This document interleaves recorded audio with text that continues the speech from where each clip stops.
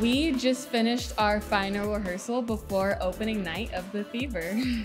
The Fever, it's about a guy who's having a fever dream, and throughout this dream, yes, he's realizing his privilege. He's also showing a point of view that he's never experienced and how he thinks it would feel for him, and just trying to relate in some way to those less fortunate than him.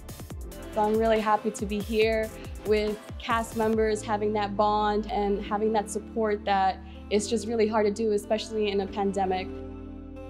This is definitely just another amazing opportunity, and we are able to perform for a live audience. For me, the most challenging part is staying alive throughout the performance.